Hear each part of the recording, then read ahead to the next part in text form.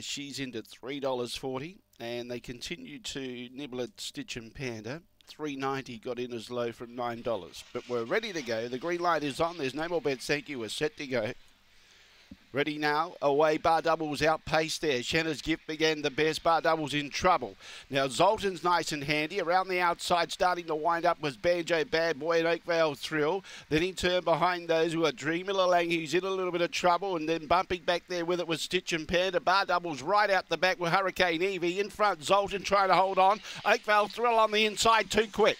Oakvale Thrill goes to beat Zoltan. Third placing, Banjo Bad Boy. Fourth, not really sure.